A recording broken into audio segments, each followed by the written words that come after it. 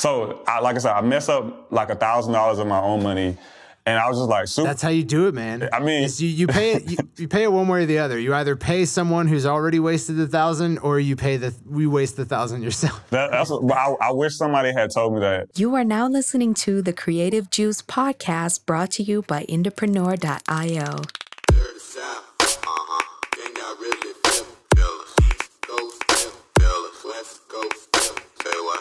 What's up, Indies? Welcome back to Creative Juice. I'm your host, Circa, and Corinne is not with me today. She's actually in London at the time of this release, I believe, touring, so that's super cool. But this gives me a chance to kind of slow down and interview some people that we've definitely wanted to interview for a while, but we just don't have a whole lot of time in the production schedule. And I'm super excited because today I have a gentleman who I watch every one of his videos, and he's featured on another channel that I'm also a huge fan of. But every time I see one of his videos in this channel, I know it's him before I even open the video, because he's got such a keen focus on the kind of like hard numbers in digital marketing that we talk about here on this podcast. So I'm super excited to introduce KohreyDaSavior, right? That's the full? Yes, sir. Yeah, KohreyDaSavior. We can just do Kohrey for short, man. Kohrey's cool. Hell yeah, man. Well, good to have you on Creative Juice, man.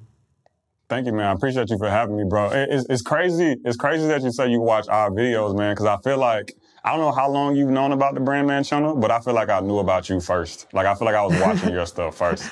Word, yeah. So earlier this year when we got into YouTube, I basically hired my friend who also does like a whole lot of Spotify playlisting and stuff.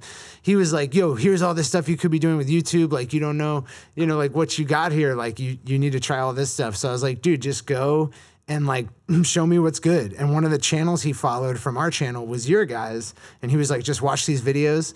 And then I started watching, and I love this stuff. And pretty much like nothing that BrandMan says I really like disagree with. It's not like the same sort of like nerdy digital marketing type stuff that I usually, dive into, but he's always on point. And then I started seeing your videos pop up, and I was like, this dude knows digital marketing. I think that's the cool thing about our channel is like Sean has a lot more of like the conceptual stuff down than I do. Like Sean is able to kind of take like an idea and break it down into multiple theories, like way better than I can. You know what I'm saying? Like way better than I can.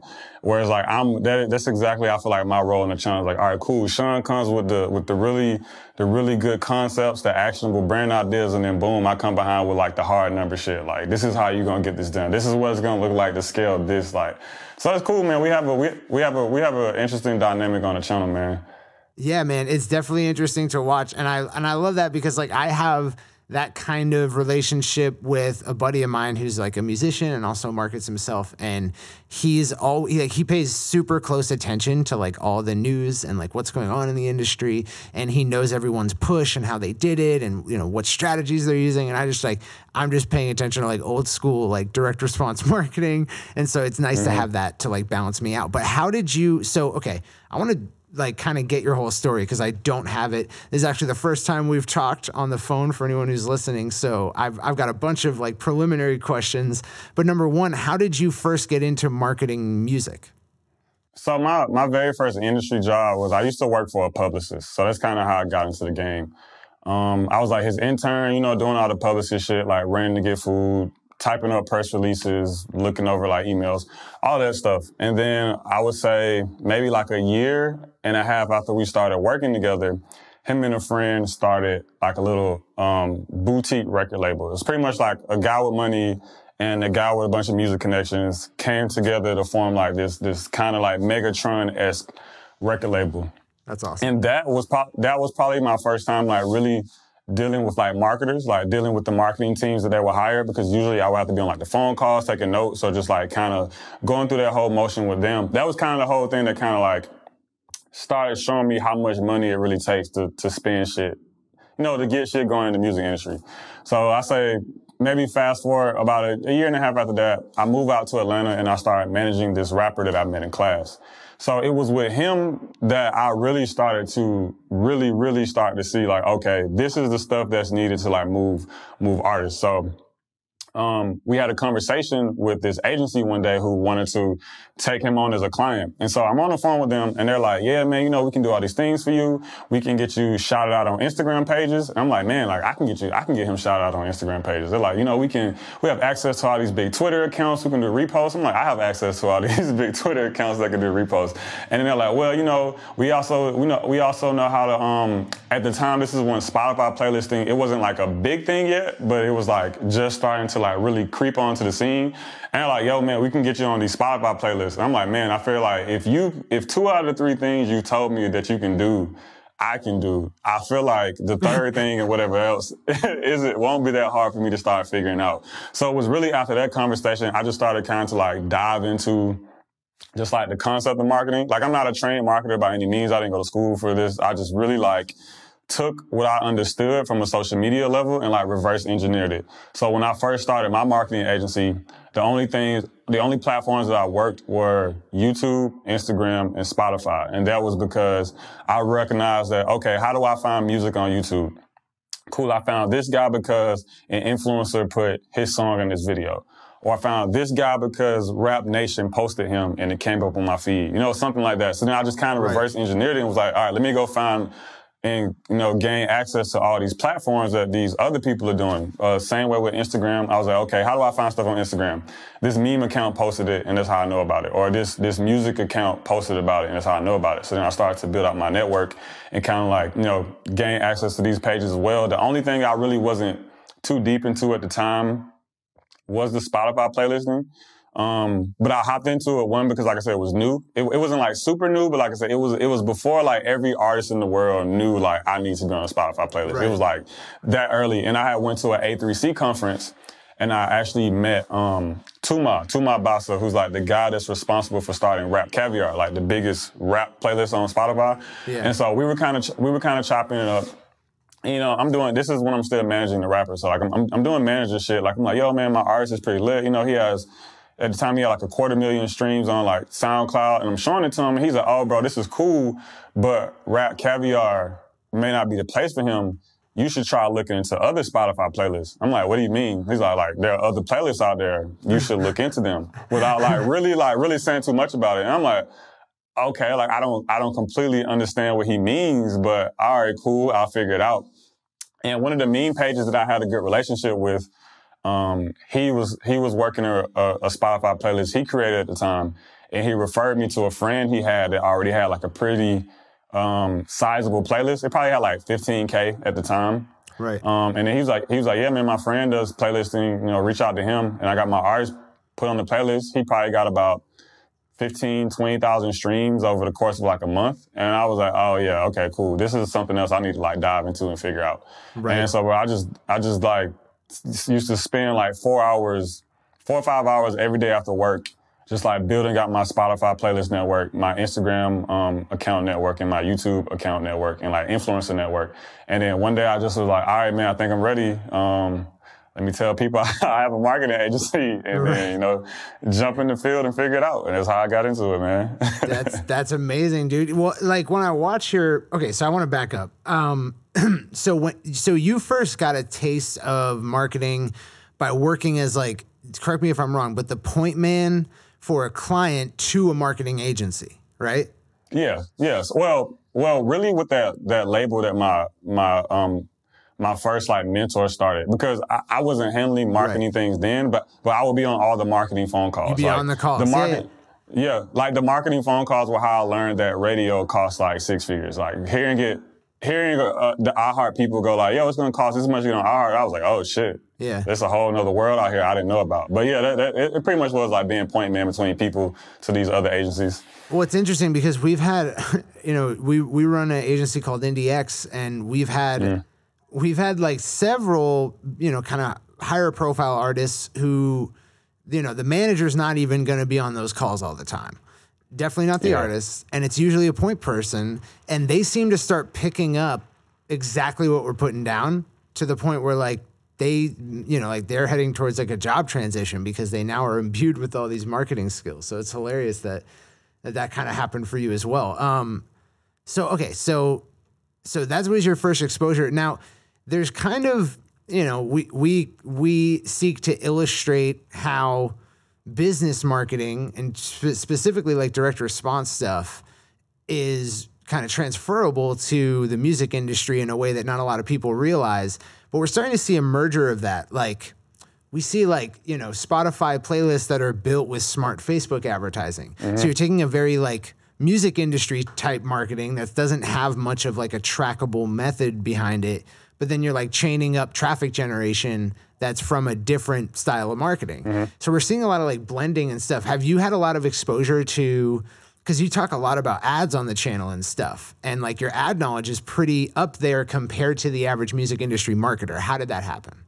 My first real point of contact with ads was maybe like 2 years ago. I ran a YouTube ad for the artist I was managing, and it was like too good to be true, so we were really skeptical of it. Like it was something like I spent like $40 and maybe got like, I don't know, maybe like 15,000 views or something. And it was like we were just so skeptical of it because it was mind blowing to us.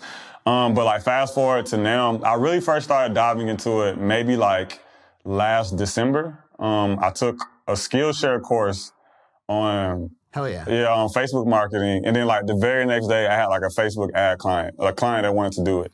And I kind of like worked out a lot of the kinks with that.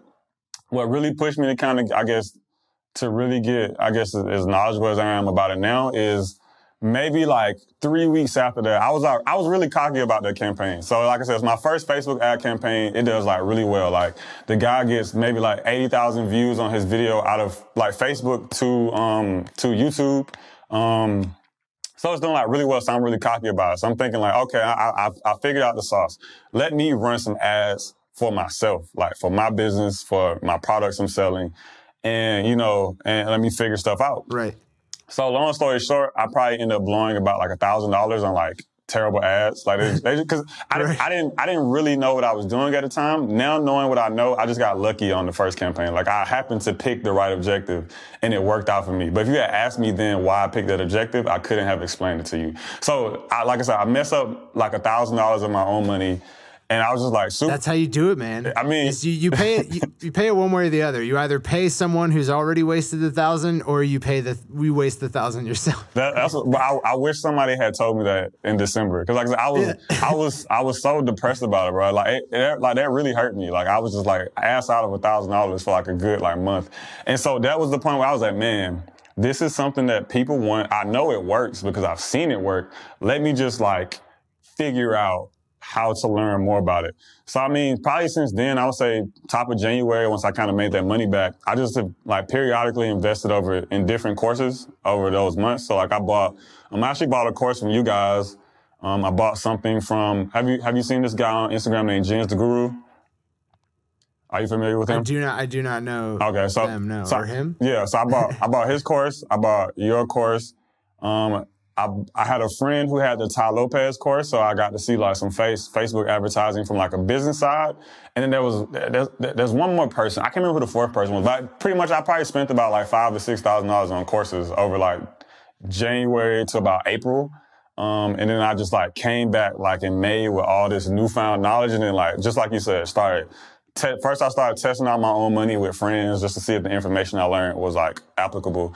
And then once I got really comfortable with it, I just was like, all right, man, I'm about to gas up some people I know using Facebook advertising. And it's crazy. Yeah. It's crazy because like, man, since I've started doing it, the whole ads, just Facebook and YouTube ads have become my favorite marketing tool since I figured out how to do it. Yeah. Once you crack that code, it's like, with these hands, I make fire. Yeah, exactly. Exactly, man. And it's the least sketchy marketing tactic out there. If you know what I'm saying? Like playlisting, you have the fear of running into like a fake playlist. Influencers, you got the risk of like the influencer either scamming you and taking your money, or like, you know, worst case, or I guess equally as worst case, they haven't posted in like a week and the engagement is trash and it's not worth the money. But it's like with Facebook ads or YouTube ads, it's like, yo, you set this up, you get it right, and then you just keep feeding it and you're good. So like I've become a huge believer of that. Like one of the biggest things for me is like, cause you know, a lot of music industry marketing methods have their place. And like, just like you were talking about, like it's amazing the convergence of different like skills and like like some things that were black hat have like a white hat spin on them to a degree. But what's crazy is that like almost all of the music industry marketing methods don't have a return path. Like there's no way to follow back up with those people who successfully went through the campaign. So like, for instance, if I like do a Spotify playlisting campaign, I might get tons of fans, but I can't communicate with them except by like uploading songs on Spotify unless they commit like a whole bunch of manual actions to like end up somewhere I can communicate with them, which like a lot of them will, but it's not as certain as like with a Facebook ad. Like, okay, whether I'm showing them a video or getting them to click over to a page, everyone who does the thing I want them to do, I can separate them from the rest of the pack and just talk to them, which means that I can actually create like a narrative. Like I can fucking start at the beginning and genuinely ascend them through different levels of like a relationship. And that's so hard to do with the traditional methods in the industry. Yeah, that, and then it's like, you can scale it, right? Like it's hard to scale a playlist campaign. Cause like if I found 6 playlists that get you, a bunch of streams, that doesn't mean I can find 6 more just like them. And then a lot of curators don't like to do like multiple song placements in the same playlist. So it's like, oh man, then you've kind of hit this ceiling. Same with literally everything else except for paid advertising. Like paid advertising, I can go, all right, cool. We got you great results off of $1,500. Come back to me with 5,000 and we're gonna start a forest fire. You know what I'm saying? We're gonna burn everything down. Like that's all we need to do. Yeah. Yeah, man, I agree. That's crazy actually. So how did you meet BrandMan? How did I meet BrandMan? So going back to the artist I was managing. So Sean used to throw a festival out here in Atlanta called Adventure ATL. Like I learned about it. I think my first year living in Atlanta was like his second year doing it. So but this is before I even knew he had a YouTube channel. So like I went to the event. I remember seeing him there. He probably wouldn't remember seeing me, but I remember seeing him there. But the artist I was managing at the time was a really big fan of the channel. Like I remember one day he just DM'd me, he was like, yo, you need to like, he's like, I don't know what this guy can do, but we need to get in contact with him. Like we need to talk to him. So I ended up following Sean on Instagram, just like kind of chopping it up with him. And then I pitched my artist for the festival that he had. So I'm like, yeah, man, I actually manage this rapper. He's pretty cool. You should check him out. We love to come do the show. And he's like, all right, man, I'll put you through the process. We'll see what's up. So fast forward, I would say maybe like 3 or 4 months after that, there was this conference going on out here called like the Sports and Entertainment Conference, something they do at one of the colleges out here. And like I went to it, and I saw him there, and I walk up on him, I'm like, yo, man, you BrandMan Sean, right? He's like, really awkward. When people recognize you like that, yeah. Like, I'm like, oh, yeah, man, really big fan of the channel. We chopped it up in the DMs about my artist being on your festival. He's like, oh, okay, yeah, that's what's up. That's dope. We talked for a little bit. He hits me back maybe like 2 weeks later, tells me my artist is on it, which by this time I wasn't managing the artist anymore, actually. So he hits me back, the guy's on it. And we just end up talking at the festival. So I still go to support because I like the event. So we go, we're talking. He hits me up maybe like a month after that. And was like, yo, man, you want to meet? Let me back up. So in between this, I'm just starting to get into my content game. I wasn't making videos, but I was writing like blog articles on Medium. So like he would kind of keep up with me and be like, oh yeah, bro, I actually read this. You made a good point. Or like, oh, this was pretty dope. Like where you took this direction. So about a month after that event, he hits me up and asks me would I like to meet or just get lunch and chop it up. I'm like, yeah, why not? I ain't got nothing to do. I like your YouTube channel. Let me go chop it up, one of my favorite YouTubers. And while we're at the lunch, he's telling me like, yeah, man, I'm planning on relaunching the channel because at this time he had shut down the channel for a little bit, I think just due to some personal reasons. And he hadn't been posting for a while. So at this meeting, he's just like, yeah, man, I've been seeing the stuff you put out. You seem like a pretty knowledgeable guy. I want to bring you on the channel. And at the time, I'm kind of like, man, I don't know, man. I'm not really a camera guy. I have this really thick accent. I don't think I'm the clearest speaker. All these excuses that, like, looking back on it was stupid. But all these excuses. And then Sean was just kind of like, man, look, bro, like, what's cool about the educational space is as long as the information is there, like, as long as you are genuinely trying to give them the best information they will get over it, and they will kind of let you like grow into the process. And he was right. He's been completely right about that. But so like he was dead right. He was dead. Yeah, exactly, man. Like I even think about, but my very first videos, me and my like roommate were shooting them on like his phone. Like we used to use his phone to record the video, and then I would stack up these books on top of like this bucket we had and use my phone as the microphone because I didn't have any like equipment. I didn't have a camera. I didn't have anything. Like I agreed to do it. I didn't tell Sean I didn't have any equipment. I just was like, yeah, I'll do it. And then I just like jumped into it and figured it out as I went. I remember, like, this is actually a nerdier example, but like so there's a podcast called I Love Marketing. Do you know of it? I heard about them through you. Okay, yeah. So they're like old school direct response guys, like back in the days of direct mail and copywriting and shit. Mm. And one of them is this guy, Dean Jackson, and they have like a $25,000 like mastermind that like everybody's in, you know? So it's crazy. Like they're big. And when I went on Dean Jackson's podcast, like I think I had to like take like a shot of whiskey beforehand just to like kind of calm my nerves because I was like, dude, I've been listening to this guy for like 300 episodes that are all like an hour and a half over the last like, 3 years. That's like, dope.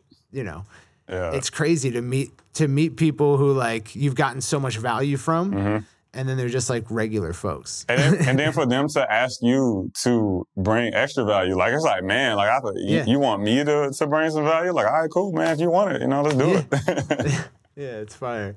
Yeah, man. It's also dope to see people, kind of like rise up with like when you're in the educational space and someone gets value from you and they use it in a way that like you wouldn't have or couldn't have. Like that's so dope too. Yeah. But yeah, okay. So building on that, so what? So tell me a little. So you run a lot of. This is the major thing that I wanted to ask. You run because we run mainly like Facebook ads, and I know you do too. But you seem to do a lot more YouTube advertising than we traditionally do. So extol to me the values of YouTube advertising. Yeah, man. I think YouTube is really good. One, YouTube is king, man. I have this like theory that. Like I'm working on proving out that the holy trinity of platforms is Instagram, YouTube, and Spotify. Like I tell my artist friends, like if you can conquer one or all three of those platforms, you'll be in a really good position. Like a really, really good position. But YouTube, I feel like is better for like really niche targeting. So it's like anyone that's familiar with running Facebook ads, you know that everything you want to target isn't a keyword, right? So like I'll get artists sometimes who like their demographic is so specific, I can't go to Facebook because my cost per ads would be way higher than I want them to be. But on YouTube, with anyone who's not familiar with YouTube ads, you have the ability to target your video to any video that exists on the YouTube platform. So if someone comes to me and is like, yo, my demo, my fan base likes these 10 artists, and I may have never heard these 10 artists in my life. But you know what I know how to do? I know how to go out and find 500 videos from these artists and run ads to those videos and then start to build within that. So like in a perfect situation when a client has the budget, I like to do both because I think Facebook and Instagram ads does a lot better as far as like shareability. YouTube isn't really the place where like you don't go to YouTube and go like, oh, this video is cool and you share it with everyone. You kind of just like it. Save it to your watch laters and move on. But with Facebook, Instagram, that's what it's made for, right? Like it is the platform where people like to share everything they come across. So I think Facebook is better than that. But YouTube, man, YouTube is crazy, man. Like I've gotten like insane results out of my best like YouTube advertising campaigns, like things I've never gotten on Facebook. And it's just like just being able to build yourself in the niche alone, like controlling how you build yourself out in that niche. I think is like way more doable with YouTube and YouTube ads, like way more. That's it. That's super interesting, man. Yeah. I mean, I do love the targeting options, like being able to target specific channels, specific search terms, specific videos even. That is huge. It's a lot of manual work per client, definitely. Yeah, definitely. But it is dope. Yeah. I know we've done it in the past, but what we traditionally use just Google's entire ad platform for is retargeting, just like when we want to be like sort of like omni-channel. But that's dope, dude. I mean, I've definitely seen them work wonders in the past. And And I love watching your videos about YouTube advertising. They definitely make it seem a lot easier than it typically has been for me setting up campaigns, you know? I mean, I'll say, like, I won't take all the credit for it. Like I said, I learned a lot of it just from some of those courses I took and then going out and fucking up my own money. But I will say this is, it is, like you say, it's more time intensive than anything. Like, it probably takes me about 3 to 4 hours to find all the videos I use for my YouTube ad. I have help now, so like it maybe splits down to about 2 hours a piece between me and my business partner. But I tell people all the time, a lot of things that we do in marketing are not hard. They are just tedious as fuck. Like, they're just really, really tedious. And once you get over the tediousness and you have the time to do it, and you don't even need us. Well, sometimes you need us, but you don't always need us for everything. You just need to put the time into it. Yeah. So, okay, so in terms of like this sort of like Holy Trinity idea, right? We have Instagram, YouTube, and Spotify. Now, I love Instagram. I'll love it. You know, like one of the big challenges we have with Instagram is the lack of audience, like custom audience, like granularity with the platform. The video limit poses certain challenges. And then just like the lack of like, it's not as robust in terms of like placements and all the different things you can do with it. But I feel like it's on the cusp of being there. Like, once Instagram direct message is integrated with Facebook Messenger, once we open up like the custom audience targeting for Instagram, I think it's going to be like, why advertise on Facebook once it's at that place? But kind of like describe to me the interplay between these. Like, do you have, because for us, like the central point is like email. Like, before that, we're trying to get you to email. After that, like, we're trying to get you to customer, but you're in the email list, just so you have a new tag, right? And some value associated. Like, so is that your central point as well, is like some kind of one-to-one communication, or are you trying to build up sort of like top of funnel audiences on these 3 platforms? Yeah, so that one. Just because most of the artists I end up dealing with, they don't have the team nor the resources to handle like email marketing. Some of them do. The ones that do, that's the direction I push them. Is like, let's point all of these platforms towards this, something that I know that you are realistically managed. But outside of that, I'm a big fan of like, so all of my clients and just like people I work with, I try to like coach them through the whole process. My big philosophy is like, if you work with me, I'm going to try to teach you a little bit of what I know so that if you get into a position where you can't afford to hire me again, you at least won't like have completely wasted my time by killing off the momentum that we built up. So what I always try to do is I always try to say like, okay, cool. What platform are you the strongest in? So I've had clients who like dominate on YouTube, but they're ass at Twitter and they're ass at Instagram. And vice versa. I've had clients who dominate on Twitter and they suck at YouTube. Or, you know, I have clients now who dominate on TikTok and they suck at everything else. And I tell them like, all right, that's cool.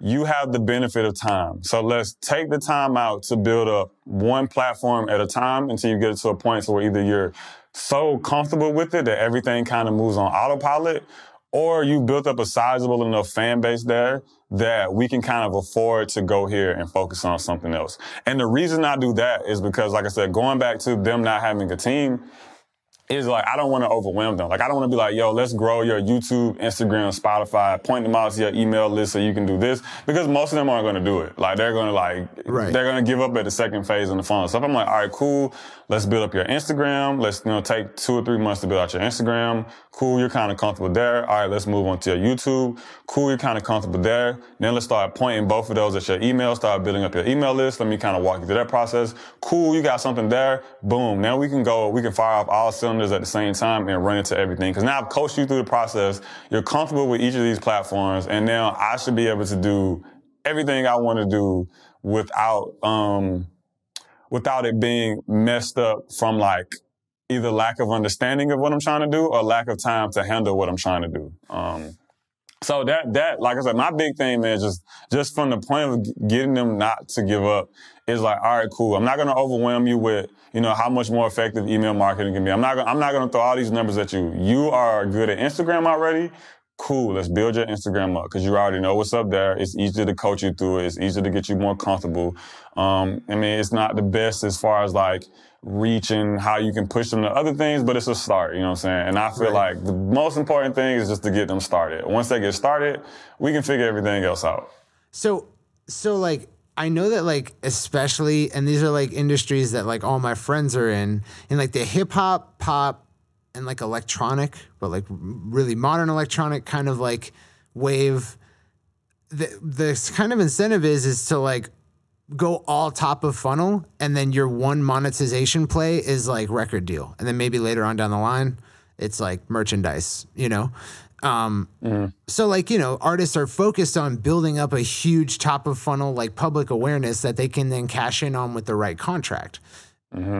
And, you know, we deal primarily with independent musicians who are intent on staying independent. So like that's not exactly a monetization pathway they're comfortable with. They might be looking more for like sync licensing representation or something like that. But is there any sort of way, in terms of like when you're coaching these artists, you're working with these artists on the way to a monetization that is like probably larger, say like a record deal, is like, what are the monetization pathways for you guys? Yeah, mostly merchandising. So building up, you know, the 1,000 customer list or a couple hundred. That's usually what I try to start them. And then usually trying to capitalize like the brand awareness into some type of streams. On whatever platform is working best for them. So like most of the people who I work with that are like really starting to make money, they make a large majority of their money off of streams. And then rap is a little, I think rap, I don't know if rap, I wouldn't say it's different in other genres, but I feel like a really like popping rapper will start to get booked for paid shows pretty consistently. Like if they know how to work themselves in different markets. So I have some people who are starting to get paid off like features now, or they're starting to get booked for certain show opportunities. But I try to point them to the things they can control, which are merchandising and, you know, pushing people out to their streaming platforms. Totally. I have a couple people who have like some really interesting ideas on like, I don't want to like give them out, but like some of them fall into like subscription service ideas. I have a couple of them who like music is kind of like very similar to how we do YouTube. It's just a means to getting attention to the other stuff they do. It's wild, man. But the merchandising thing, I think merchandising is what I try to push most people to, because I'm like, man, if you have a fan base, if you have 500 fans and like 60 of them will buy something for you, and you have the design savvy to like, and $30 to build a really nice Shopify store, like you will start making money, you know? Like making money that you can put back out into hopefully making more money. Like I said, going back to I have a friend, really good friend of mine who's an artist, and he's really just now starting to like come up. Like I've known him for maybe about 2 or 3 years, but this past year he had a video go viral on YouTube, and it kind of like popped off a lot of things for him. And so we were having that conversation of, I'm telling him like, man, you probably have a solid like, I would guesstimate he probably has a solid like 3,000 to 5,000 like real fans, based on like what I could see. And so I'm trying to push him to the point, I'm like, yo, like monetize that fan base. Like if you have 3,000 fans, 250 of them will buy something. I promise you, like somebody will buy something if you make it right and you push it out. And his big thing was he was afraid that he would monetize everything too early. And he's like, I don't want to put like shit product out there. I don't want my base to feel like I'm just trying to make money off of them. And the thing, and it's not the first time I hear it. I heard it from other clients too, or just other artists in general. And so the point I try to put to them, I'm like, man, like your fans, your real fan base will not feel that way, because they understand that as an artist, you need money to continue doing what you have to do. And they will gladly fund the operation that's going to keep you giving them what they want from you. But furthermore, like nobody even thinks about it. Like I've never bought a band t-shirt or something I thought was dope and been like, I'm giving this fucking guy money. Like no one thinks that. They're just like, yo, I love your music and this t-shirt is cool. Take my $30. But the way I got him to like, I still don't know if he sees eye to eye with me on the yet, because he hasn't started making merch. But the day I saw the light bulb click in his head was I went to this concert for this artist out here. Her name is Baby Rose. So like she's this R&B singer. She's just starting to make a lot of noise. Like she has a team behind her that's like really going hard for her. And she did a show out here at this place called Aisle 5. Aisle 5 is like maybe like a 300, 320 cap venue. She completely sells it out. And at the end of the show, everyone rushes to the back to her merch table to buy this $30 t-shirt that only had her name on it. No special designs, no special materials. I think it was like a Next Level t-shirt, that brand, like nothing, like no crazy anything. They just went and bought the shirt because they had fun at her show and they wanted her to make some money. They wanted to support her. And I sent him. I mean, oftentimes it's not even that, like, I mean, I've really never bought anything except maybe like my friends, like at a friend's show where I was like, I want to give this person my money. I don't really care about the shirt. It's usually that I care about the shirt. Yeah.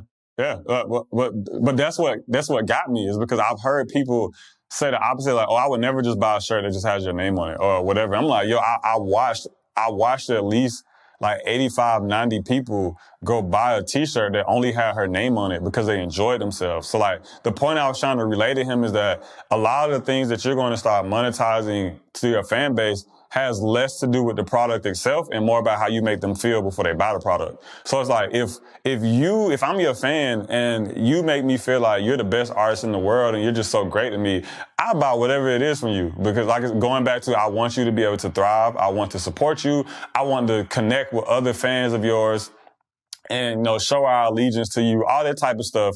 And I'm like, by you not even giving them the opportunity to support you, you're kind of disrespecting them. Because I was like, I had him do it one day. I was like, yo, just put on your story, if you put out merch, how many people would buy something for you? And he put it on his story, and like 400 people was like, yo, I would buy something. I'm like, all right, cool. Most of them are cap. Maybe at least like 180 of them will really buy something. I'm like, but look at it, bro. You have 400 people who are literally telling you, I want to support you. Like, I want to help you become bigger than what you already are. And you won't give them that ability to do that because you're scared that they'll think you're monetizing them too early. Like, I think also artists are like, it's so unnecessary because it's like, why does someone ever like blast music? Like, why don't we all just listen to music through headphones? I think it's like, you know, like we want to show other people that this music has something to do with who we are.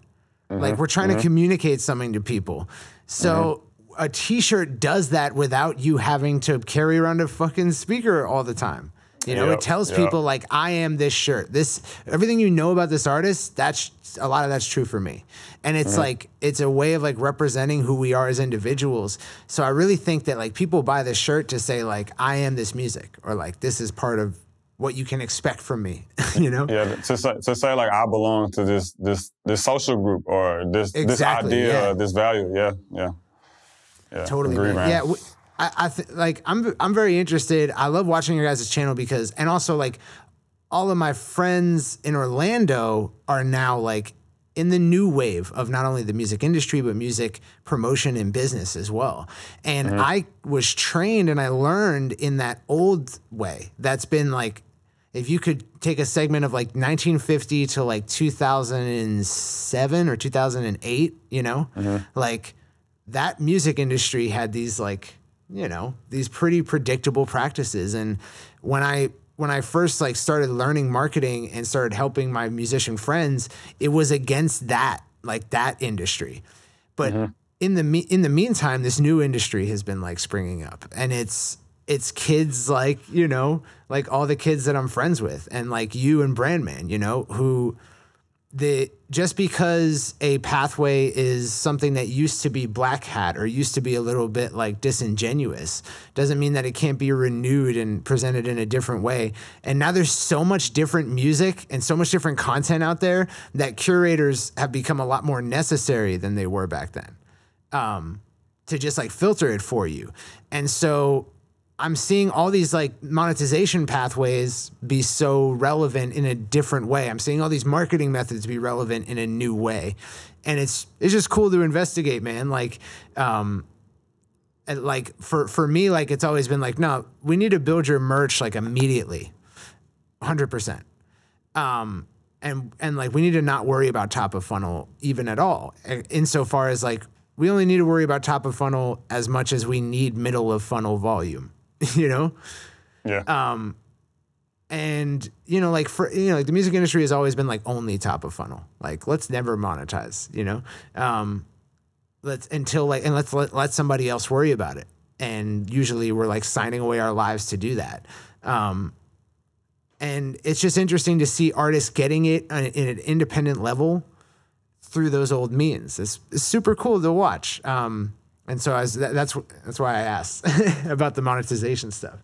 Yeah, I mean, I think it's cool because like we get to be marketers at a time where I for real give it like another 3 to 5 years, and I think being the indie artist is going to be the cool thing to do. Like, it's going to be cool to go like, oh yeah, I don't make, you know what I'm saying, Drake money, but I'm not stuck in a 6-year contract. Man, I had one of my followers is getting courted by a label, and he sent me the terms of his contract, and I was like, bro, that looks like slavery. Like, that is slavery on paper.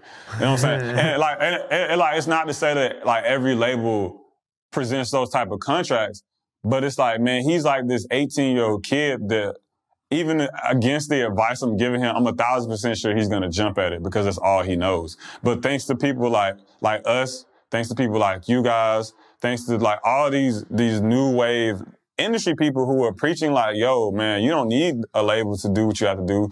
You can do this on your own and you might only make, you know what I'm saying, 50K this year, but at least you can afford to survive and figure out how you're going to make 100K next year. You know what I'm saying? Then you can afford to survive how you're going to make 200K the year after that. And I think like the more that artists start to realize that, man, like that is when music industry is going to get really interesting because the power is going to shift. Yeah. Artists are going to start being like more of the nucleus of the operation instead of just kind of being like the face of it, you know what I'm saying, like the front man for it. And like, I think that's really cool because I look at, you know, at least coming from the rap community, man, it's like most rappers are like young black kids, right? So it's like no one's really teaching like a lot of young black kids about like entrepreneurship and how to like file your recording studio costs on your taxes. But a lot more of them are starting to get interested in that. They're starting to figure that stuff out. And then they're going to start walking into these meetings, you know what I'm saying things like, oh, let me double back. So going back to my friend that I keep bringing up, he just came back from LA where someone was trying to sign him, and he's talking to me like he was angry because of the conversation they had with him. And he's like, yeah, man, they're trying me. They were telling me all these things they could offer me, but I'm telling them like, I can't take this deal you want if this is all you have to offer because I know people that can do these things. And I stopped and I'm like, bro, like, think about that, man. Like, you would not have said that sentence like 5 years ago. You know what I'm saying? Like 5 years ago, there's no way that sentence would have come out your mouth. Like, you turned down a deal because you have the resources to get this stuff done. And that is the beauty of like where we're at today with marketing. So like, it's so cool to hear you say that, dude. I have very similar experiences. When I was like, I think like maybe it was 4 years ago now, I'm in the kitchen of the recording studio I lived at. And are you familiar with Tyler Yahweh? Yeah. So he came into the kitchen, he lived there at the time, and he had just been given a contract by an A&R at Maybach Music Group, who anyone listening who knows, like, that sounds familiar, you probably know who I'm talking about. And he had just sent him a contract, and he gave it to me because I was the only one who could read legalese in the studio, and we went over it. And since then, like, that's happened like, you know, twice a year. Like, I'll help someone like understand a contract being thrown at them, and it's cool because like this last one that I helped with, like, they didn't necessarily need me. Like, there's people in the camp that were involved who probably could have figured it out. And now that we have the internet and we have all these tools, like, these kids are super smart and they're going to start figuring out what's going on in these contracts all by themselves. Yep. And they're going to know what to negotiate. It's just a cool time, you know? Yeah, man. It's really showing like how smart they are, man. Because I tell people, it's like, yo, bro, a lot of the music industry is just about like knowing what you need to do, knowing who can do it, and then being able to afford them. Like, that is the circle of the music industry life. And then making the content that's good enough that it actually works, you know, like having the stuff that works for it. And like I said, man, I think as a lot more artists start to realize that, the industry shift is going to be crazy. Because it's going to be like those few artists that do sign, it's going to be such a crazy like bidding war with them because they know they don't have to sign. And it's going to be like, oh, man, like, I think record contracts in like a couple years are going to be like stupid because they're going to have to, it's like, you're going to have to give me some ridiculous number in order for me to sign stuff away to you, knowing that I don't have to, you know? Totally. I mean, I just saw a contract that was like really bad very recently. And it was just so bad. It was untenable. Like, it was like, no, you can't even negotiate with this. Like, there's nothing to come back from with this. And so they're still throwing around like shitty paper in the industry a lot, but hopefully like it's waning, you know, over time. But yeah, man, it's just a super interesting time we're in. And, it's definitely like cool to watch. I just had to do our Spotify training, just cause like we've been asked for a position statement on it by like our community for the longest time. And so I was like, okay, I'm gonna go in, I'm gonna investigate, I'm gonna learn everything I can, I'm gonna talk to all my friends who do this, I'm gonna do my own tests, and then I'm gonna come out with an answer for people. And through that process, I learned that there's this major disparity, like certain genres you can't make all your money from streaming. Certain genres you can now. Like, you know, like hip hop, pop, youthful genres. And I think it has a lot to do with the fact that like, depending on how old you are, you spend more or less time on your cell phone, Instagram, and Spotify. You know, and like, and that age gap is becoming more and more clear where like the monetization pathways are not identical depending on genre, depending on like what's hip right now. So like before it was like, it doesn't matter your genre necessarily. Like, you know, the use is pretty common, you know, among all people who are using these platforms. Like there's not much of a difference, but now there's a clear disparity in terms of like how much an average fan on Spotify of a certain artist streams. Do you see that, or do you just strictly deal with hip hop? So my rap clients definitely stream way better than my clients of other genres. But I think a lot of it has to do with just like streaming platforms now are definitely like really catering to hip hop. So it's like they're being built in a certain way where it's like, it feels like they're being made for rappers to win specifically because that is the most popular genre of music right now. But what I've noticed about some of my clients and my other genres is that they're kind of able to like monetize their like fan base or like the merch and stuff a little quicker because like the rap community, like just the things they value and just like where they place like money for stuff is a lot lower than fans of other genres. Like someone, a rock band fan will go to a concert and drop like $100 in a heartbeat. But it takes a lot of value in the product for a fan of a rapper to come do the exact same thing. You know, like I've had friends, what were you about to say? I was just gonna say, like, it's also like there's a difference in terms of brand loyalty from both camps, like in terms of what clothes you wear. Like, it's not a simple decision for the average hip hop fan. Like, oh yeah, I'll just wear this dude's t-shirt. It's like, no.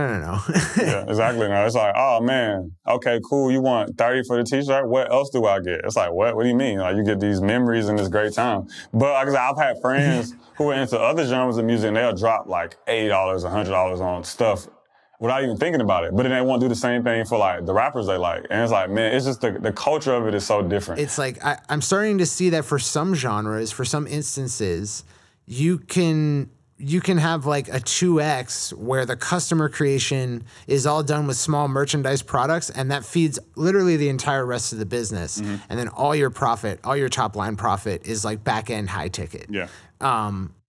And yeah, like, I don't know, like for hip hop artists, it's kind of harder. Like it's so hard to get a hip hop or a pop artist or any artist that's like really, really particular about their brand and how they come off to monetize with merchandise. So I definitely identify with what you were saying. But like also like once you have like that huge top of funnel awareness, like I feel like there's so much opportunity there with merchandise, especially when it's untapped. And I'm sure that's like a typical situation for you, right? Like, is that like you're just trying to help them monetize what they've built? Yeah, and like merch is crazy because like when people say merch, they think like t-shirts, hats, hoodies. But it's like merch really expands across however creative you can get with what you want to make. Like, trying to think of an artist example. So, like, one of the coolest merch things I first got, like, from an artist I like, was there was this artist named Rory, And like 2-3 years ago, he was selling like these custom matchboxes. Like, and I remember at the time, like, I was like, man, this is so cool. Like, I've never seen this before. Like, he was selling like really eclectic like merch ideas, like merchandising products. And I think like their box of matches was maybe something like $10. And you get a box of matches from the store for like maybe like $2 or $3 for a box way bigger than that. So I mean the big thing, and I got this from you guys actually, was like figuring out the creative, like high profit margin items that you can put out there that like other people aren't doing. Because it's like everyone's doing a t-shirt. But, you know, how many people are selling, you know, branded water guns? Right. Totally. If an artist I liked was selling a water gun for like $40, I would buy it because that's like cool as fuck. It's like, who else is doing something like this? Or like we booked an artist for a show out here who was talking about his inspiration behind merchandise is like Travis Scott, right? And what's funny about Travis Scott is people love his merch ideas, but Travis Scott's team literally goes to like Amazon, buys these items, and then just like stamps the Astroworld logo on it and then marks them up like 500%. Yeah. Or Alibaba. They might be drop shipping that shit. It's like classic marketer stuff. Yeah. And it's like, man, like I remember when he did Astroworld, one of the things he was selling was like glow in the dark star stickers. And it's like, that's like on its own, that's nothing amazing, but because of the theme of the album and how branded was, like his fan base ate that shit up. They're like, oh shit, stickers? Like, yeah, let's do it. So like I tried to like stress that with artists. Like, bro, your merchandising game is only as weak or as strong as you make it. You know what I'm saying? Like however creative you decide to get with this. Because like you said, man, there's a drop shipping website, there's a merchandiser, there's a wholesale warehouse somewhere that can make whatever you can think of. It's just about the research and the time into it and then the money to be able to afford it. I always tell people like a Touchstone example that I love both because it's like probably one of the best examples, but also because people hate this band, is Insane Clown Posse. They have the biggest merchandising outfit like in the music industry right now, like except for maybe Kiss, like back in the day, you know? And nobody knows who the fuck they are, and nobody likes them except for this like small niche audience. And they're like, you know, millionaires because of their merchandise, like, and how creative they are with it. So yeah, totally. Yeah, man. It's like artists are literally an e-commerce store with their music just being the ads for it. And I think that like, that's kind of another core component of just like getting artists to understand the business side, is getting them to see that. Well, a lot of artists they think most of the monetary value is going to come from the music itself. So like, oh, I just need to get X amount of streams, or I need to get X amount of views, and I'll really start making money. And it's like, well, yes, to an extent, but you know what's a lot easier than selling, you know what I'm saying? You know what's a lot easier than getting 10 million streams is selling 50 t-shirts. And, you know, like depending on the price point, you might end up cracking around like the same amount of money. You know, like it's easier to sell 200 or 400 stickers than it is to get 2-3 million streams, especially as an indie artist. I mean, I know a guy whose Spotify is doing like 1 million a month in terms of streams, which is not easy to get to, and like you know, you could get like an HR job and make more money than his profile does. Yeah, exactly. Like I've seen some sad streaming checks before. Yeah, for like totally the numbers you'd be like, man, I thought this would be crazy in that, but it's like, yeah, man, the merchandising thing is just like because a lot of, like I said, since a lot of my clients are like rappers, their whole like mindset that some of them come into is so different. So I try to coach them, and I'm like, bro, like if you have this set up out the gate and you can really sell your brand, you really sell your image, you really, you know, you make good music, you make high quality videos, you're consistent, you engage, you will start making money pretty quickly. You know, like it just becomes a matter of like time and patience with it at that point. Okay, so I'm going to ask you to outline sort of like your order of operations in terms of like how you would walk an artist from, all right, you're not doing anything yet, to like where you think they should go. What does that look like? Like, what are the steps? The first thing I always try to start out with an artist is I always like to have a conversation of what resources do you have access to? Because that's going to change a lot of things that we can do. So like I have some artists who have a full in-house, you know, production media team, which is like their friends with cameras, but they can crank out 3 music videos a month and then get me high quality, you know, videos to work on stuff on Instagram every single month.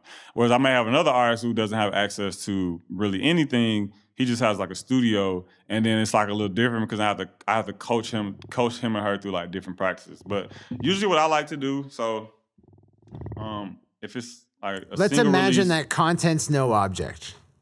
Yeah. So first thing I do is I try to push them to get a video. If they don't have a video, I'm like, all right, cool. Let's build up some social proof on your streaming sites using like playlists.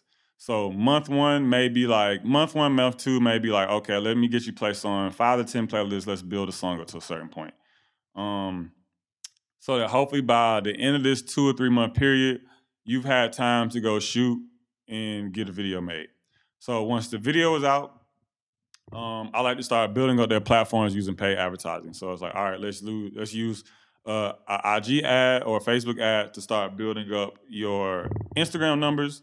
Let's start using YouTube ads to start building up your YouTube, your video numbers on YouTube, getting more social proof on there, because I'm assuming if it's a good product, we'll get a good amount of likes, we'll get a good amount of comments, we'll get a good amount of follows from it, and the whole social proofing thing gets there. So this in my head is month 3, 4, and 5. I like to stick to paid advertising. Month 6 and out is when I like to start diving into influencer marketing and like viral campaign marketing. So at this point, it's like, all right, cool. We have the social proof.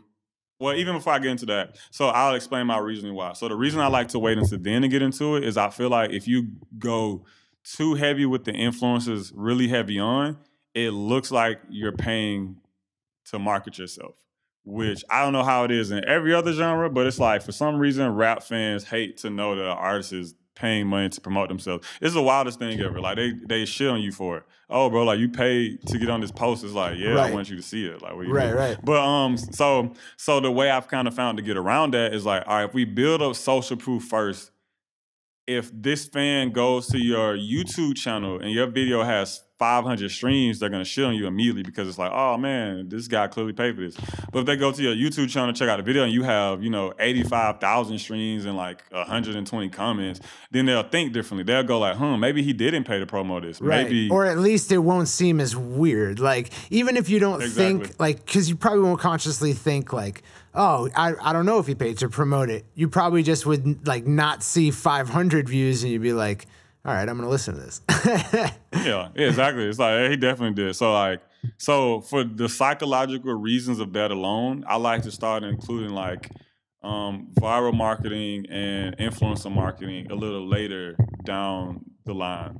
Now, by this point, by the time we get to this point, I'm getting them to establish like an email list, and if they already have a website or a merch up, this is the point where I'm starting to convince them to like put together a really strong like content schedule for the platforms we're working, so we can start to just stay active on that, and they can push people to their merchandise or to their websites or whatever to like buy stuff. Right. And then from that point, I usually start to like doing, well, even my advertising strategy is usually to like build up a really large audience of people that have seen the client, and then spend the next 5, 6, 7, 8 months just working them within that group of people who have seen them and shown to like them. So like if we reach, I don't know, 1.5 million people on a Facebook ad, and we get at least 120,000 of them to watch at least 50% of the video, then I'm like, all right, cool. Let's take the next 3 months to keep working you inside this group of 120,000 people who, for some reason, were slightly interested in you. Right. And let's see if we can convert, 15,000 of them into into followers, and then convert 4,000 of them into actual fans, and then start planning shit out from there. And then the ones who can afford to stick it out longer, or who, like I said, just stick it out longer in general for whatever reasons, I like to start dipping into like really, what's the word I'm looking for? Like really specific location targeting, I guess, where it's like, all right, we've been running kind of a general idea. The spring is coming up or the summer's coming up. I want you to be able to tour or do shows. We see that, Miami, Houston, New York, Atlanta, and I don't know, Reno are all doing really well for you. Let's start running ads to build you out in these markets specifically so that we can start to kind of leverage our own connections or our own resources to start getting you shows and be able to bring you out there. Well, a really cool example of that is I have this R&B client I work with. Her name is Hadassah. She's a really great singer from New York. And I never told her this when we first started working together, but I told her this past weekend because we booked her for an event I do here in Atlanta called Blue Summer. So like Blue Summer is like this festival that me and my friends put together on like this film, music, and art festival. And so when I first started working with her, I really liked her music. And I was like, man, I would love to bring her to Atlanta. So every time she would hire me to do a marketing campaign, I would always target Atlanta specifically for her stuff because I knew there would come a point in time where I could leverage my resources and my connections to get her a show out here, to bring her out here to be able to perform in front of those people. And we made that happen this past weekend, as of us recording this video. That's this awesome. Past weekend. So like I try to look at stuff like that. Like, all right, let's go from really general audience building to then starting to work some of the psychological components of like social media and like fan building. And then let's break it down even further, like segment a little bit smaller into these individual pockets that we can push you in so you can start to make like some real life progress, like going to shake some hands and kiss some babies and do all that cool stuff. Yeah. That's awesome, man. Yeah, I mean, it's so cool to hear kind of like that outline. Like it tracks a lot with like what I might recommend to somebody starting from zero. But there's definitely a preponderance of like, more viral marketing or more social proof like oriented campaigns. And in the past, like I've definitely spoken badly about like social proof as like a main objective. But in the music industry, like it's always been that way, that social proof is the main objective. And I've definitely had to check my dogma a little bit, like in recent times, just to sort of like audit, like, okay, am I not paying enough attention to social proof? Because like in a way it does matter. I was listening to a digital marketer perpetual traffic podcast episode where they were talking to this like duo who are like dominating Instagram right now. And they were saying like, look, like someone comes to your profile and there's like 500 people on it in terms of followers, it's going to be a lot different than if there's, 5,000 or 50,000. Like the likelihood that they're going to like you, the likelihood that they're going to check out your content is much, much lower, like 10% or less. And I was like, as much as I don't like campaigns that are solely focused on making people feel famous, that's a huge good point. Yeah. I mean, it goes back to the psychological thing, man. Like, people are such bandwagoners. Like, it's crazy to think. It goes back to what we were talking about earlier about people kind of wrapping their self-identity in, like, artists they like or what they represent and stuff. To where it's like, man, I need to know that someone else feels represented by you before I start to make the conscious decision to decide whether or not I want you to represent me. Totally. And it is the weirdest, in my opinion, the weirdest thing ever.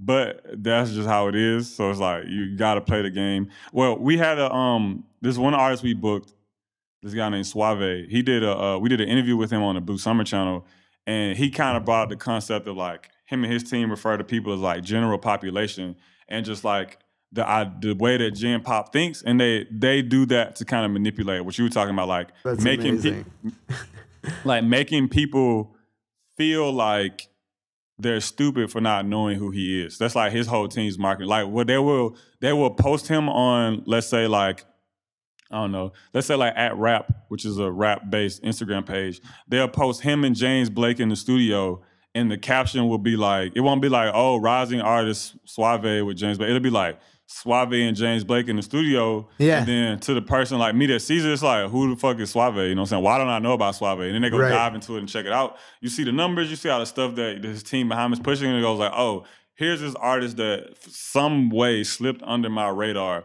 I need to do all I can to catch up on it. And it's wild, man. Like I've ran like ad campaigns before where like the video would like start off at 0, like nothing, and it wouldn't be getting like any engagement. And then I would tell the artist like, yo, get all your friends to go comment on the video and just like comment random shit that has something to do with the video and like it. And then they would do it, and then like a day into the campaign, the engagement would start going up. And I'm like, yeah, it's because people see other people comment. Like it's totally, weird yeah. fuck, We man, call it we call it priming your posts before you run like a top of funnel ad. It's like you got to prime that. Yeah, man, it's interesting. It's super interesting, and kind of I guess like we've always focused on like social proof will come if you run good advertising that's focused on the money. Like monetizing your whole operation, then like you'll get social proof if it's done right. But at the same time, like you can also get money from getting social proof. Like if you build up a huge Instagram channel, like you can just organically post and get sales. Like, so yeah, man, it's a double-edged sword. I'll say that. Like, and certainly like for some genres, there is no social proof avenue. Like for some types of artists, like they're so niche that, you know, like they just can't chase that sort of avenue.